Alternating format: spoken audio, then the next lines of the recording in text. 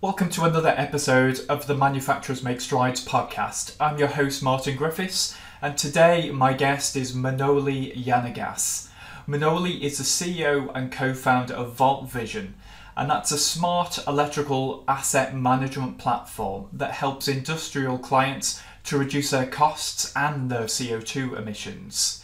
And that's a hot topic at the moment, with sustainability and carbon zero being high on the list of priorities of many global companies. So let's get right into it now and see what Manoli's got for us. So, hey Manoli, good morning. How are you doing today? Morning, Martin. I'm okay, thanks. Brilliant. Thanks very much for joining me on the podcast today.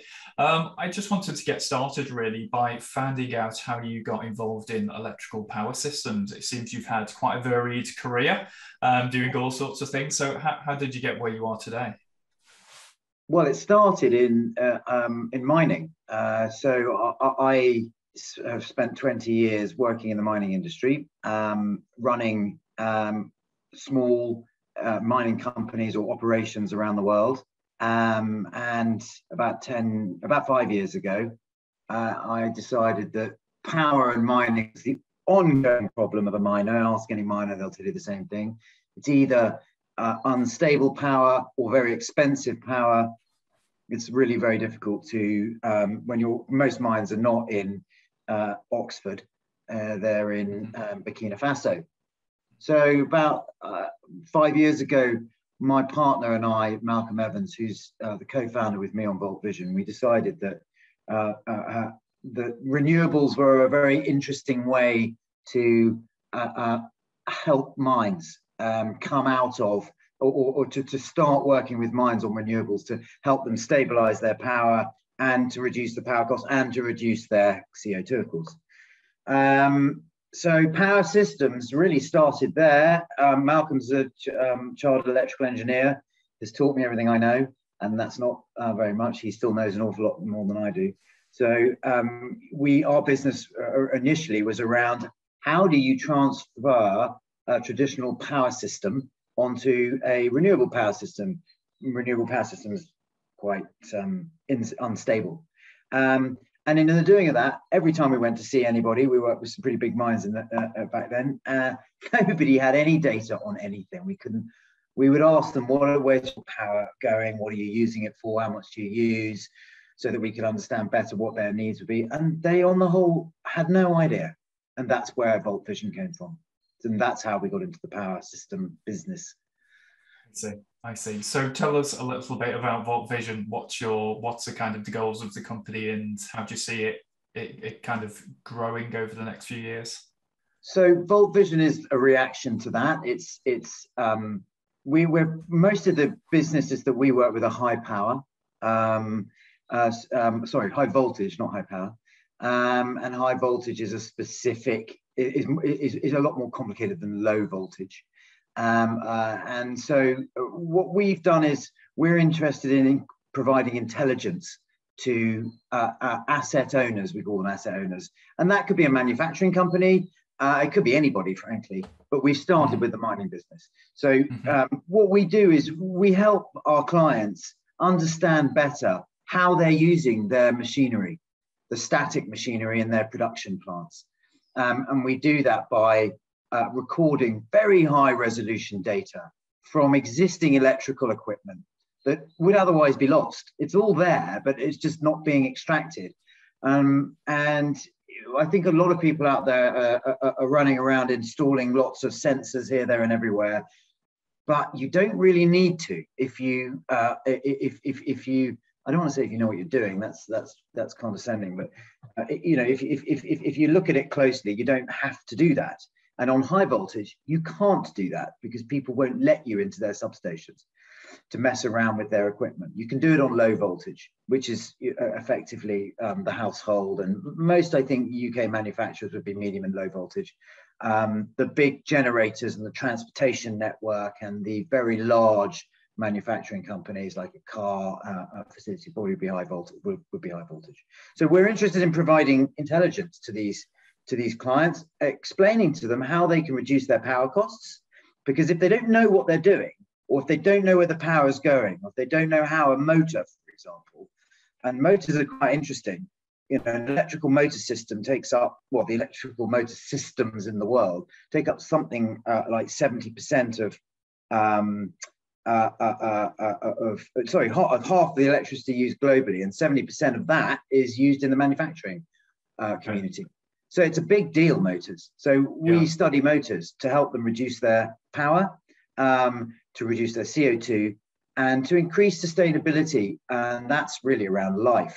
So we can better help them use those pieces of equipment in a way that that machine will last longer. And that can be in fault identification, advanced fault identification, or indeed we can spot when they're maybe over using a machine and by reducing it 10 to 20%, you'll get a lot more life out of it in the longer run, which is much more sustainable. So that's what we're about. We're about using data to provide intelligence to industrial, or in our case, mining clients. Amazing. So, like, a key thing for lots of global companies at the moment is sustainability and reducing the CO2 output and reaching net zero. Do you think there are then potentially some big opportunities out there within, you know, power usage and within motors that people just aren't aware of at the moment? Oh, 100%. I don't think anybody. Well, it's interesting, isn't it?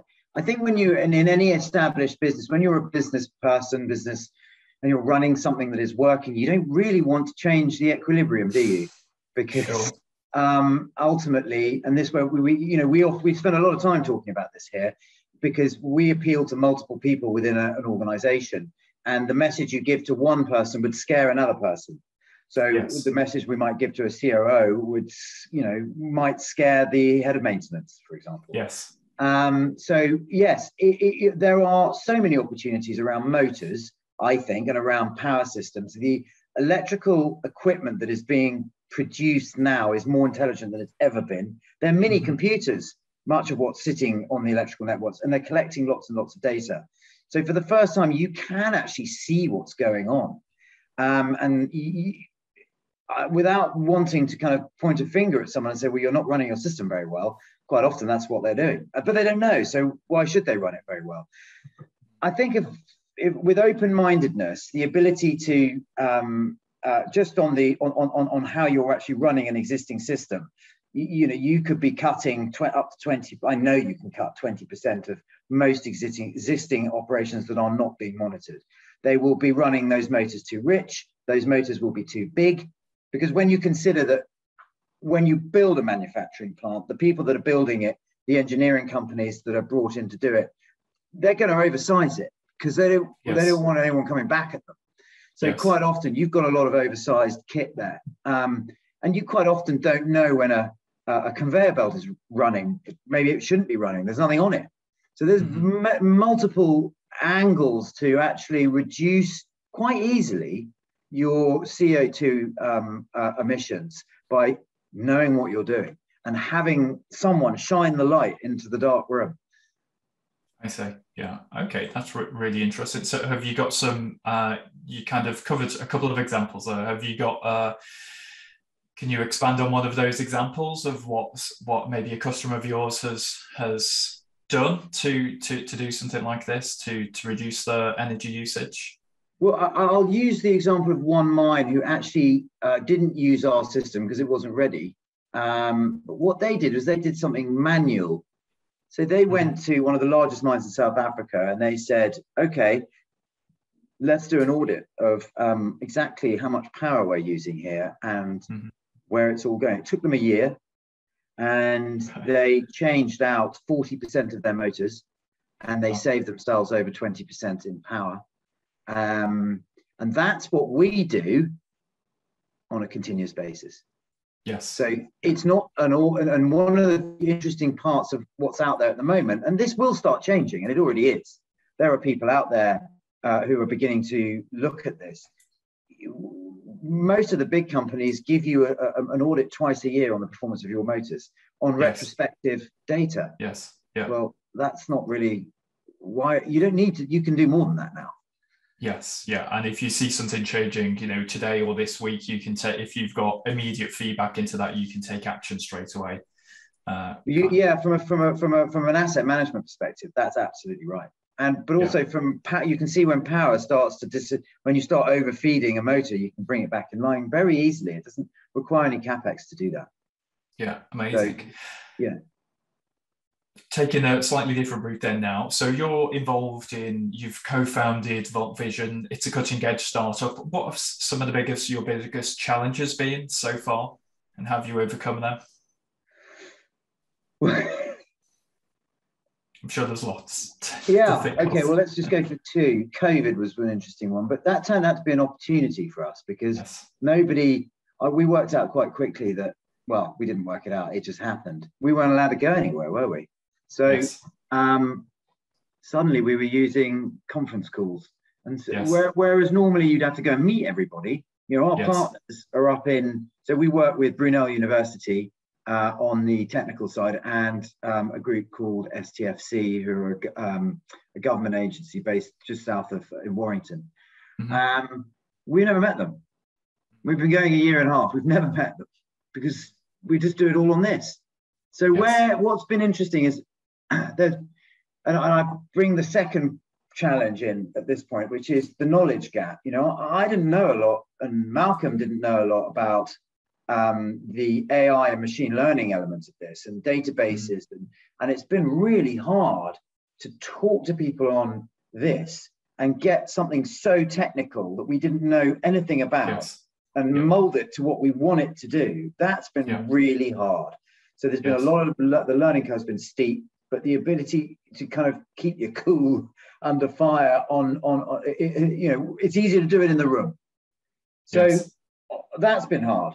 I have to say the British government has been amazing. If I can just give them a plug, I think they get a lot of, probably quite rightly, they get a lot of but the systems in place to support small high-tech businesses in this country are really, really, really good. And there are people out there who are just bent over backwards to help you. So that's been amazing. But the fact that we didn't have to meet anybody has meant that I can have 5 meetings in a day rather than 1, and I think that's really been a massive help. But any small business normal challenges, money, cutting edge is an interesting concept because you can be too cutting edge, can't you? You can be so cutting edge you're an evangelist and nobody wants to buy it. So you have to be very honest with yourself about if you just think this is a really good idea, or if it is a really good idea and the market agrees with you. And that's I as someone who's done worked in small businesses, and I think that's actually the greatest weakness of any new business is the ability to stand back, look at what you're doing, and actually unemotionally say, yeah, okay, this can work, this is right, rather than I really like it, let's do it, and in 3 years time it was never going to work. Earlier in your career, I saw that you helped to turn around a failing graphite production company.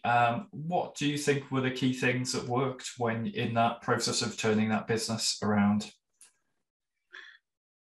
It was a very hard business, actually, and I say we turned it around. We turned it around in the medium term, but in the longer term, it was never going to be turned around because the asset was not good enough. Okay.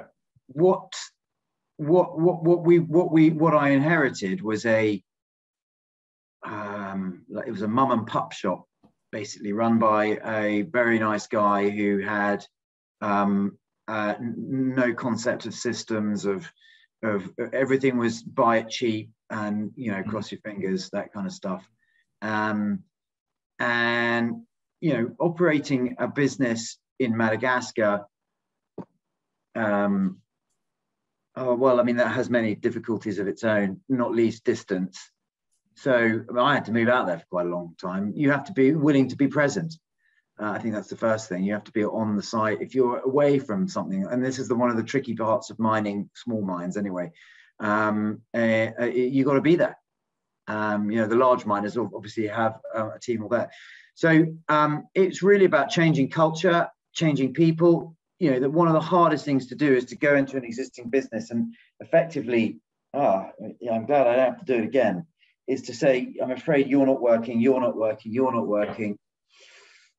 we need something new here because that doesn't work. And being really robust about that, it creates an awful lot of short-term problems. It's emotionally quite difficult. But you know, so that was one of the first things we did. And then the second thing we did was we had to nurse a very badly designed manufacturing plant over the line. And in the end, the reason why I said it was always never going to work in the long term was because the investment was never going to be there to completely change what was required to be changed, which was the whole production plant needed to be ripped out and started again. And they were never going to do that. And I think you see this a lot in manufacturing with smaller companies where people just, you know, stick it together with sellotape and rubber bands, and it'll work in the very short term, but in the medium term, it never does. You spend a fortune trying to kind of plug the holes.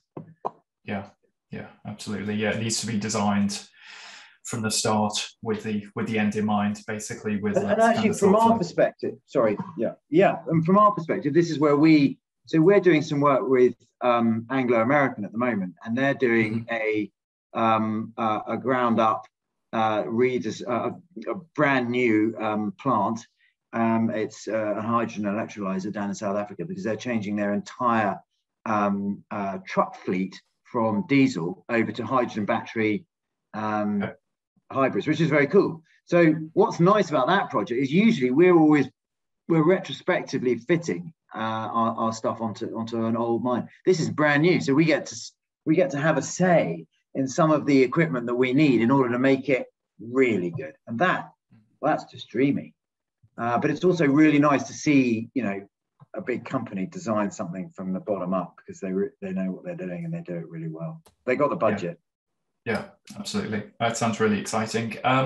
What's the best way for people to get in touch with you then and find out more about what you guys are doing in the future? Well, my email address, which is manoli@voltvision.live, is probably the best way. Yeah, I think that's the best thing. Or just go to our website, which is www.voltvision.live.